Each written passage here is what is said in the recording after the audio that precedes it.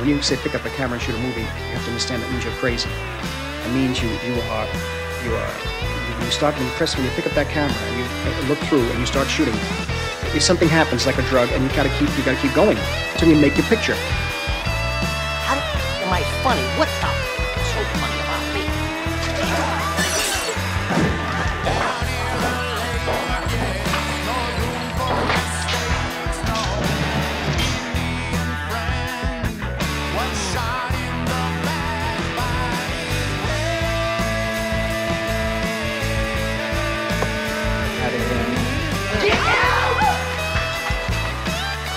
I got some bad ideas in my head.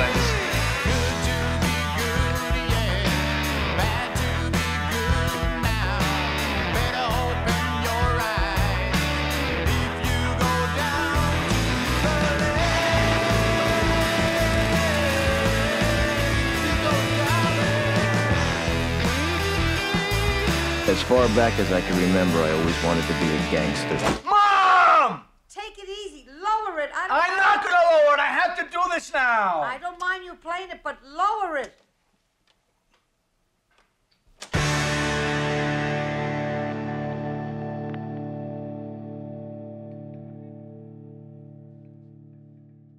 If your mother cooks Italian food, why should you go to a restaurant?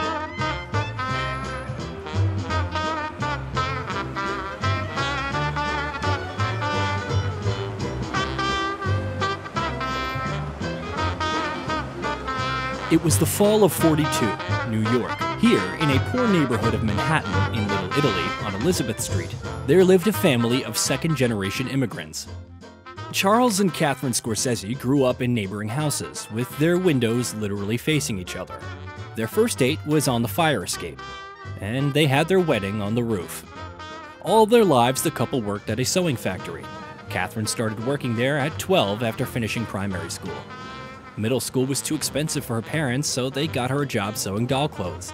As for Charles, the whole neighborhood knew about his talent. Show him a suit and he could recreate it to the last detail. After the wedding, Kat never had to buy a dress because her husband sewed dresses for her. In 1935, Kat and Charlie had their first son, Frank, and on the 17th of November 1942, their second son, whom they named Martin. The couple realized that the cramped apartment in the concrete slums teeming with criminals was no place to raise children. The minute Catherine was discharged from the hospital, they packed their things and moved to a better neighborhood, where they rented half a house. Marty was a sickly child and was diagnosed with asthma from birth. In the 40s, an inhaler was not enough, and he went to the hospital more often than his peers went to preschool. Nonetheless, Charles's business was growing, and these hardships did not cause panic. Weekly trips to the movie theater and comic store were just a small part of the lucky 4-year-old's childhood. His older brother would take him to double features at the nearby theater, and once they convinced their religious mother to let him see a movie not sanctioned by the church. Duel in the Sun amazed the young viewer. The music by Dmitri Tiomkin was both terrifying and hypnotizing.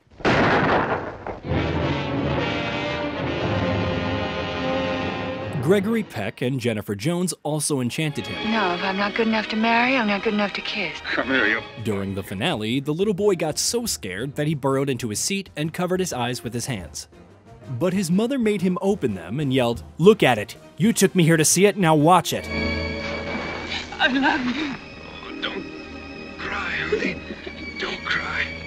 In '48, Charles was the first of his neighbors to buy a television. This is a 16-inch RCA Victor television set. It's the same kind that my father bought in the late 40s. Life changed forever when the first TV shows and cheap TV movies opened the portal to another world.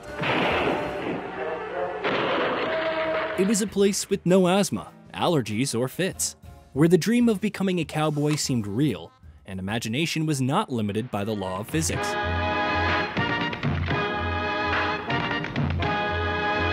Father and son shared a love for film, and Charles took him to see Ladri de Bicyclette and Rome, Open City, films which caused every Italian to reminisce about a homeland he'd never seen.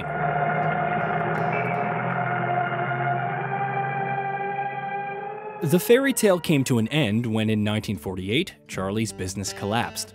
Scorsese had to return to Little Italy.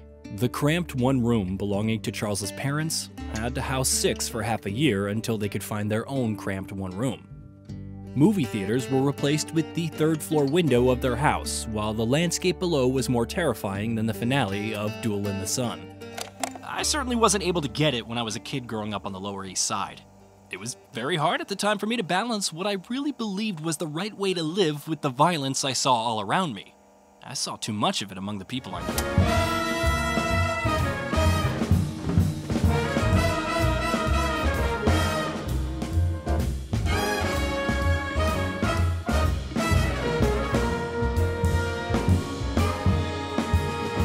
Martin was not allowed to go outside. It was no place for healthy children, not to mention a weak and sickly boy. His world perspective was shaped by his window and the TV screen. He diverted himself by transporting the scenes he saw on TV to paper, and even dreamed of becoming an artist. In the future, these little sketches would become film storyboards, and his attention to detail would help him fill the library of his cinema-loving mind with the plots and names of every film he watched. But years passed, and he started going to school so he could no longer hide in front of the TV screen. The mean streets began to leave their mark on his upbringing. There were 2 languages of power on Elizabeth Street, the Mafia and the Church. The priests were the only ones the Mafia submitted to. Martin found his chance at a spotless career where there was no place for fear. The frail young man, nothing like the future Carlo Gambino, decided to dedicate his life to faith. In 1951, he had his first communion and started studying at a Catholic school, where for the next 5 years he would dream of the priesthood. He served in St. Patrick's Church and later even attended a seminary high school. There was room for his first love in his new world. A priest helped the boys to analyze films from I Confess by Alfred Hitchcock, I confess to Almighty God and to you, brother, that I have sinned, to On the Waterfront, directed by Elia Kazan. Well, I thought there'd be more of you here, but... At school, they studied ideas, dissected problems, and found biblical motifs in the plots. You're in the church if I need you. Did you ever hear of a saint hiding in a church? The youth was moving in the right direction, but puberty forced him to look at the world from a different perspective. Sex, drugs, and rock and roll infiltrated his life in the reverse order. Ain't nobody but you, babe. Now you go. No, ain't nobody but you, babe. Now alone. But even the music was enough to change his plans. Up until he finished middle school, he was still thinking about the church, but his dreams changed from the moment in 1959 when he got his hands on his friend's 8mm camera. In a day, he drew a storyboard for his future reel about ancient Rome, climbed onto a roof with his friends where they put on bed sheets, and filmed the short Vesuvius 6. Unfortunately, only drawings are left of this epic story. The director only had to watch it once to realize this might not be allowed to see the light of day, and that he needed a drastic change in his life. I don't really see a conflict between the church and the movies, the sacred and the profane. There are major differences, but I could also see great similarities. Both are places for people to come together and share.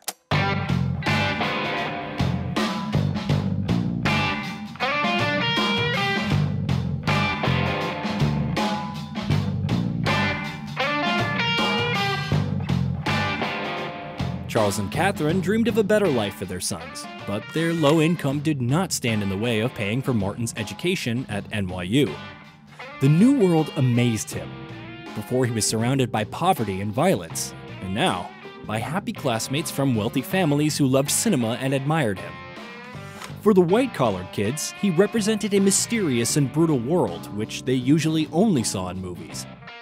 As for the library of pictures, scenes, and quotes which Scorsese could recall at a moment's notice, they put a spell on his teachers. His professor from the Cinematic Arts Department, Haig Manugan, turned into his greatest fan, and the feeling was mutual. Within the walls of the university, European neorealism was worshipped, and Truffaut and Godard were like the gods. Si vous n'aimez pas la ville, allez vous faire foutre. Manugan expected that his students would make films about what they knew best, about themselves. He ordered them to grab their cameras and walk the streets to document real life. But school was no walk in the park. as he was the only student who couldn't afford even an amateur camera like the 8mm Kodak M2. While his classmates were filming every day working towards their films, Martin had to be content with 1 or 2 days a month when he was able to borrow a camera from his friends.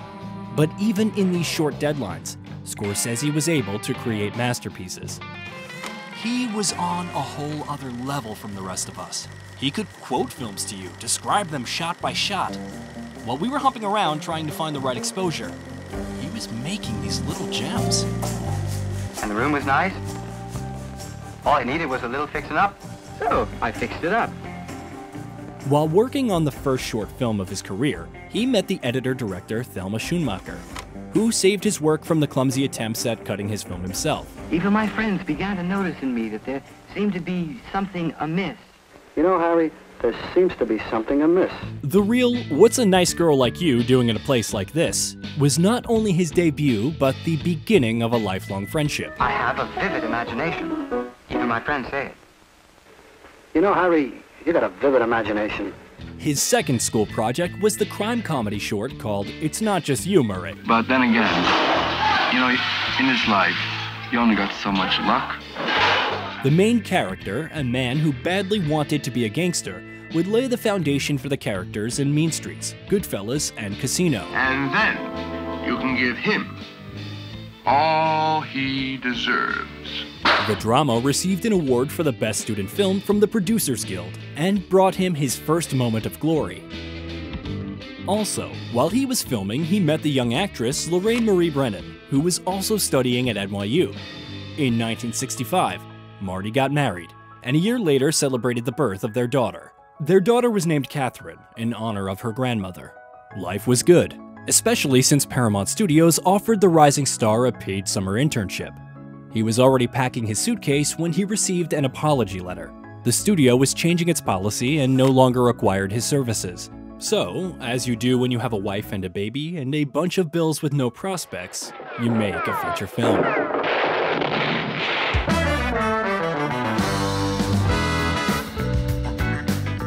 While at a summer internship with his classmate Michael Wadley, who became his cameraman, Martin began making a melodrama based on his own 33-page script.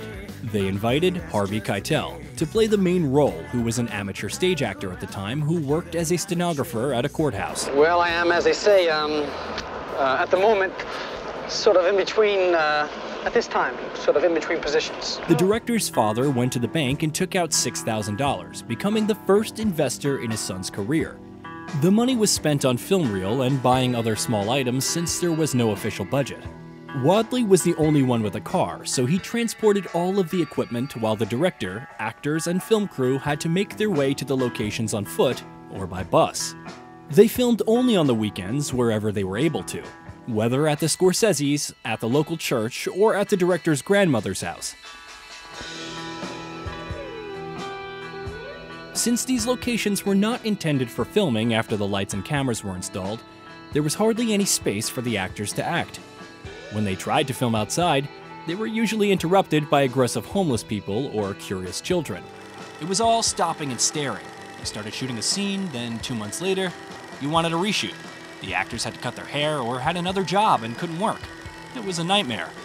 The first draft was finished just in time to premiere at the New York Film Festival in '65. The audience didn't quite get the hour-long melodrama called Bring on the Dancing Girls, This fish is so bad. but the director of the festival saw the potential and wrote a letter to Professor Haig Manugan asking him to help his student remake the film. Haig responded by finding a sponsor among the students in the directing department, Joseph Vale.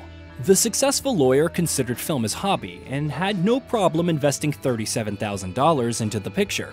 Manugan and Scorsese went to the editing room and left only the best scenes.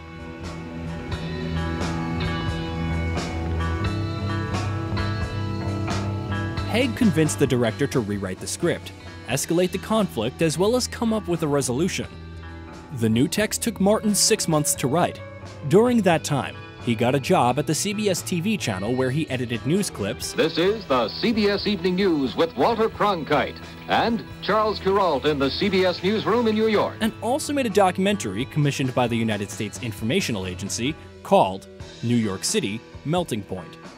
In the winter of 1966, the director resumed filming the drama, which was renamed I Call First. I choose, I call first. You can't call first, well, you call. Martin was able to get both Michael Wadley and Harvey Keitel back in the project, who hadn't gotten his hopes up very high anyways. A year and a half of the film had exhausted him. He had a tendency to show up with a new haircut one day and the next forget his costume. It just doesn't seem real, does it? It just doesn't make any sense. But Scorsese turned a blind eye to these things. Partially because he respected Keitel's talent, and partially because he knew that changing the main character would kill his picture. That's right. It took 3 months to film the second version, and the reel was finished by the summer of '67.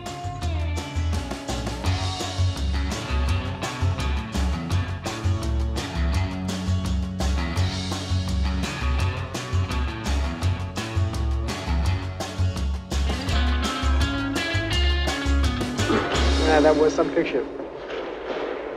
Some picture. It premiered at the Chicago Film Festival, but the director didn't attend. Not in protest or because of the conflict with the producer. Martin just didn't have enough money for a bus ticket to Chicago.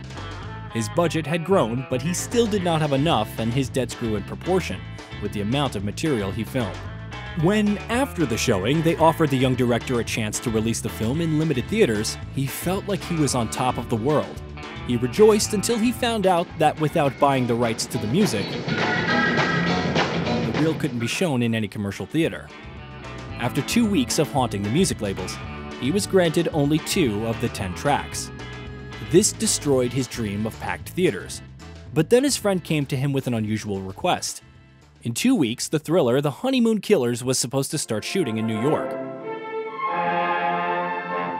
The producers had a script, actors, and a budget, but lacked only a director. I met with Martin Scorsese, and he loved the script, and we were in business. Scorsese accepted immediately and went on to create the visual style for the reel and think through every frame.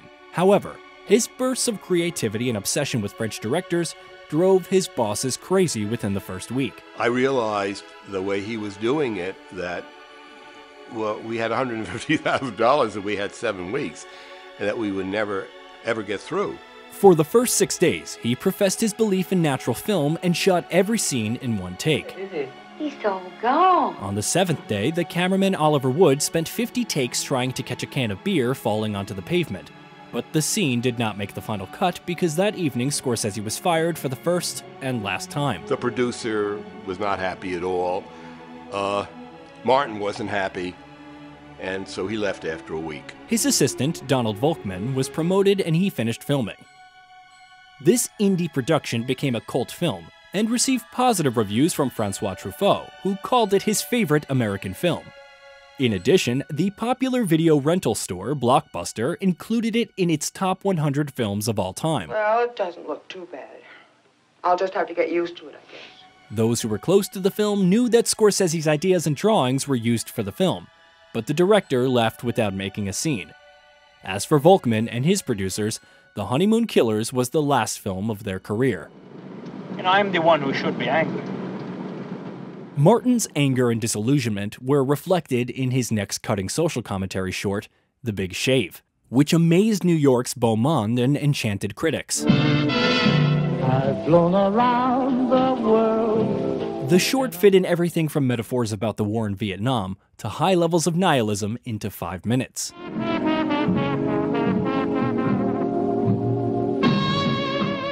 After an unsuccessful period in 1969, Mnuchin got Scorsese a job as his personal assistant at the university.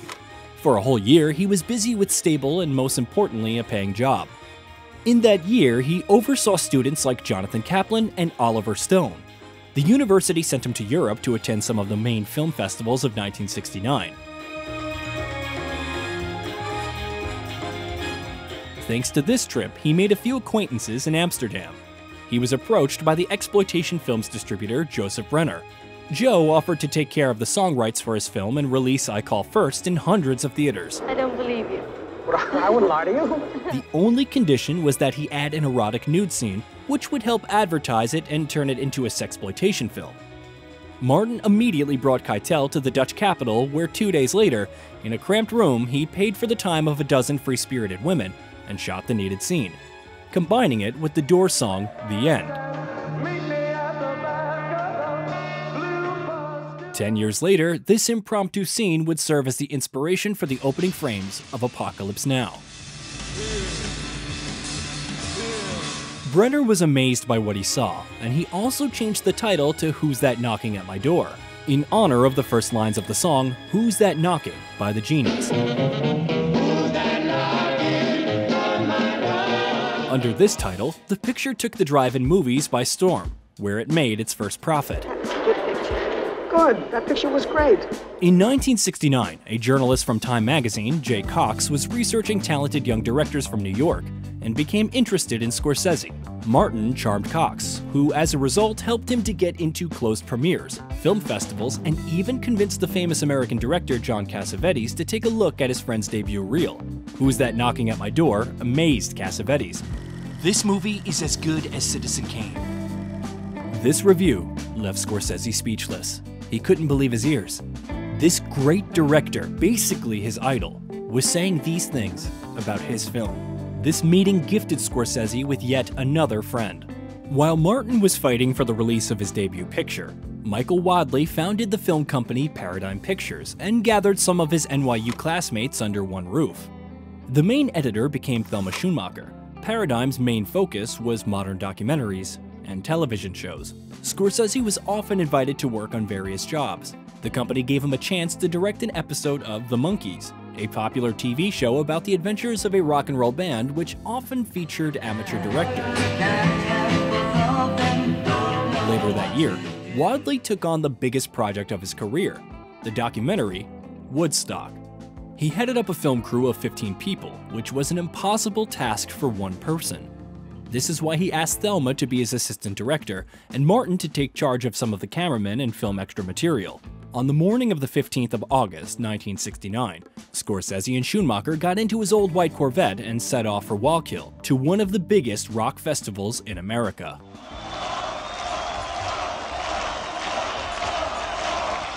This job was a nightmare for a young man who rarely left the boundaries of Queens. In 3 days, Mills Park was visited by over 500,000 people.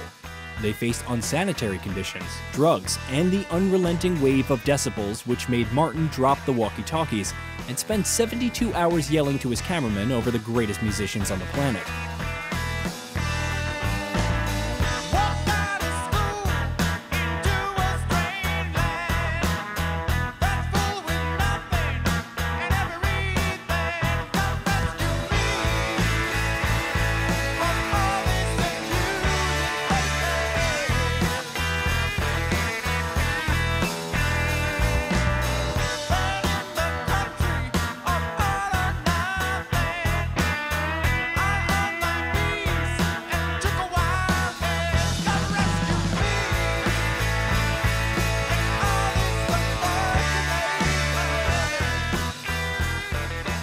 At one point, Marty tried to take a nap in a pup tent under the stage. He knocked over the pole and the whole thing collapsed. He had claustrophobia and was screaming for somebody to help him. But he wasn't Martin Scorsese yet, he was just some schmuck from Little Italy. On Monday morning, the 19th of August, Jimi Hendrix appeared on the stage after his performance had been delayed 10 hours.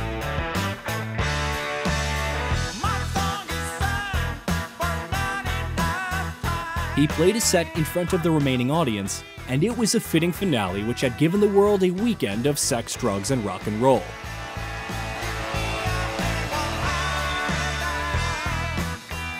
Having returned to New York, the team realized that it had filmed over 120 miles of material. Wadley asked Martin and Thelma to help edit. It took 4 grueling months to make a 3-hour film, with the director's cut being an extra 50 minutes. Its first screening won the critics over. Wadley was able to show what it was like to be at Woodstock. 500,000 young people can get together and have 3 days of fun and music, and have nothing but fun and music, and I God bless you for it.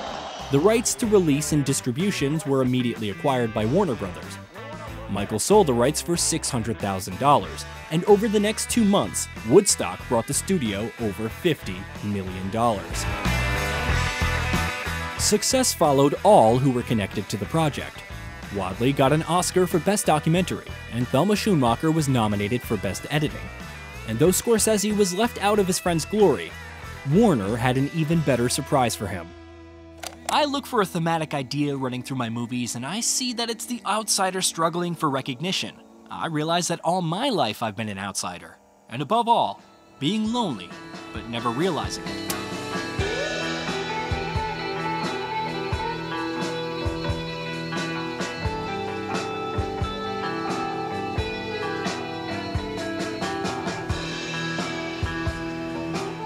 Riding the wave of Woodstock's success, Warner Brothers invested money into a similar project. Producer Fred Weintraub, who had purchased Wadley's reel for Warner, wanted to make money off of every festival in the US. A month after the picture's release, Fred hired director Francois Reichenbach to make the documentary Medicine Ball Caravan, which depicted the traveling festival caravan of love, which was nicknamed Woodstock on Wheels.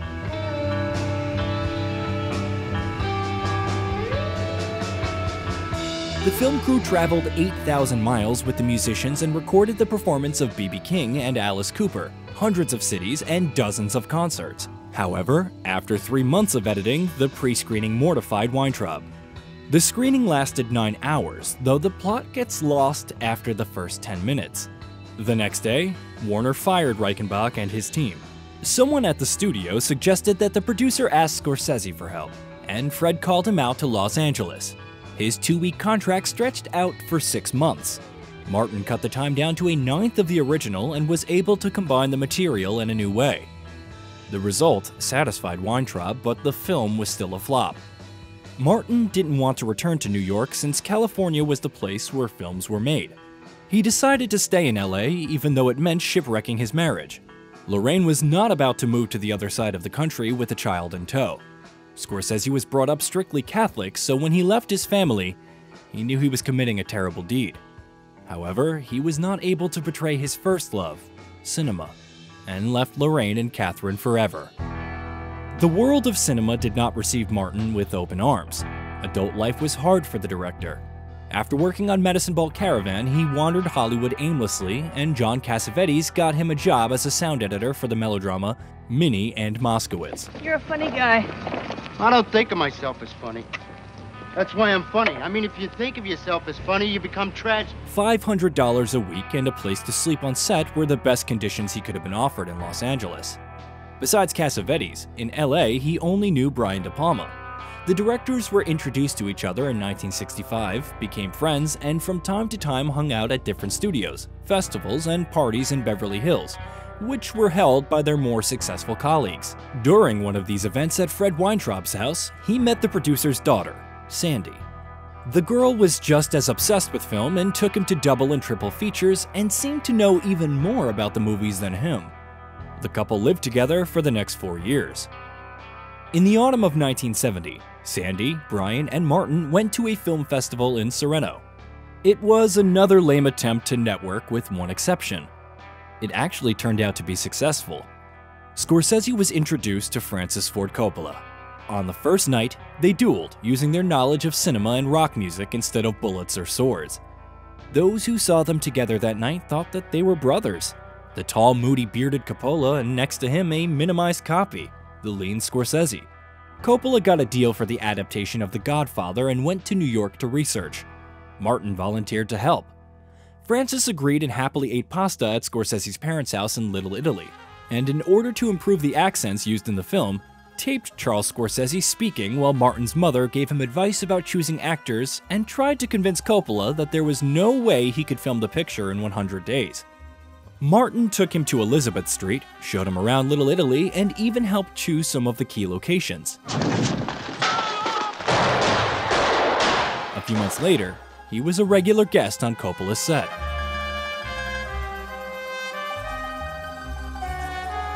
At the same time, his success in documentary film attracted the attention of producers, and he was entrusted with the editing of yet another musical documentary.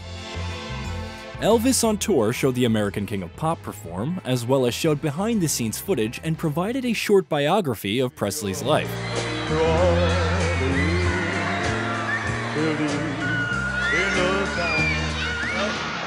wild go. Easy, in easy, the wild easy. blue. Good show. Good show. For over a year, Martin couldn't get work in the movie business. He obviously hadn't thought through his move to LA and had been following a naive dream. When Cassavetes' assistant received a call with the request to find Scorsese because Roger Corman wanted him to direct his next film, he was answered with a laugh and a dial tone. However, the proposal turned out to be real. The famous exploitation film producer truly wanted to meet Martin, and 3 days later he was already sitting in the office of New World Pictures. Corman had gone to a repeat showing of Who's That Knocking at My Door, at Coppola's insistence, with whom he had made horror films in the early 60s.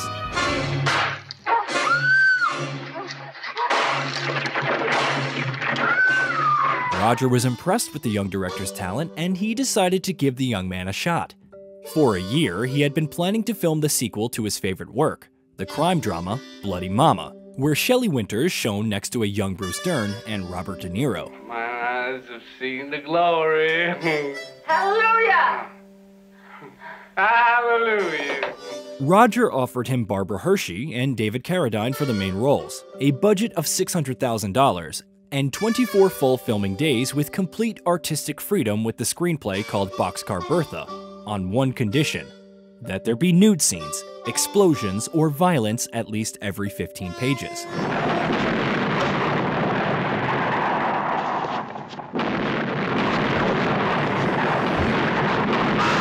Scorsese didn't waste any time, and in 2 weeks incited Corman to a presentation of his adaptation of the text. The producer expected to come to a read-through of the script, but Martin was so afraid of repeating his mistakes from Honeymoon Killers that he had already planned most of the scenes. For the first, but not the last time, Roger did not regret his choice and only added the classic B-movie rule. The film should have a shocking opening and a bloody finale. November of 1971 was the best in Martin's life to date. After 8 years of trying to get into the exclusive film society, he now found himself at its very heart. Grabbing something good when it comes by. Working with the professional film crew brought him back to his college days. The cinematographer Paul Rapp showed him how to light the scene, shoot in one direction, and then change the position of the equipment. The team had spent years honing its filming skills in low-budget films and offered the director the most important lessons of his career. It's gonna be all right. Sure. In addition to Hershey and Carradine teaching him how to work with the actors. Scrupulous preparation allowed Martin to experiment on set, and he delved into the world of improvisation. If you want to leave, there are no chains on you, honey. You're dumb. The erotic scenes were especially successful. The year before, Barbara and David had gotten married, so the camera didn't interfere with their displays of affection.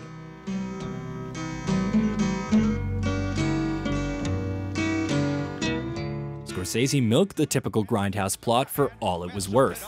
In January of the next year, he finished the first draft and set up a private viewing for John Cassavetes. I'm talking about hellfire, hellfire, oh hellfire, that's where I'm bound.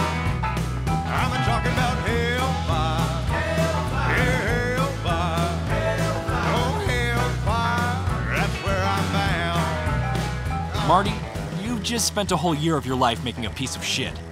It's a good picture, but you're better than the people who make this kind of movie. Don't get hooked into the exploitation market. Just try and do something different. Oh. Hey, do you like our work? Let us know with your like and comment. Push that subscribe button and share with your friends. If you want to support the project financially, become our sponsor on Patreon or YouTube sponsorship. Thank you.